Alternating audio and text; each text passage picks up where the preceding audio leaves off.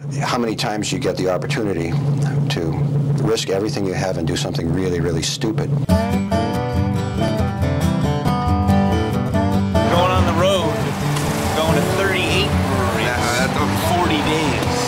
At this point, I think American craft beers are brewing the best beers in the world. There are more styles and more beer than ever. There's no more rules anymore, and people are doing all kinds of things. We'll actually add candy sugar, squash and grain, with potatoes, chocolate, licorice root, and then we add some St. John's wort. This is what happens if you know nothing about making beer, but make a decision that this building would be appropriate for building a brewery. Oh my God, something touched me.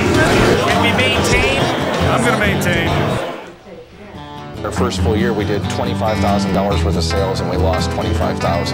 It's basically, I think, the only commercial brewery that's ever been dropped off in a UPS truck. We specialize in high alcohol, and it's 16% alcohol. It's too strong to sell in Oregon.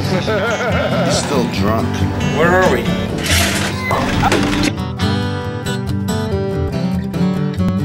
Every single recipe I make here in my brewery came from my home brewing days.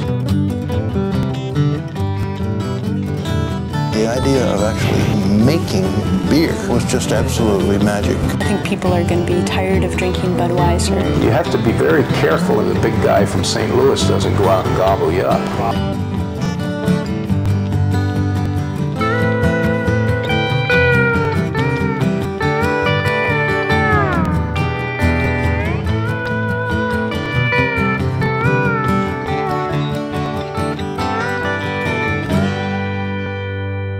Moderation is the best hangover remedy. And if moderation doesn't present itself? Joint.